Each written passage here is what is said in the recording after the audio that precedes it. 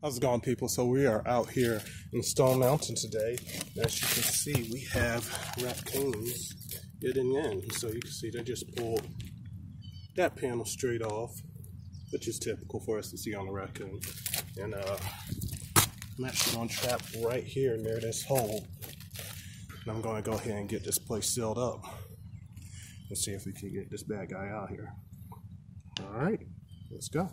Alright, so we're in the same house, and we'll actually lift this up, and I just got a little surprise. So see, let's flat, perfectly normal here, and then gigantic, man.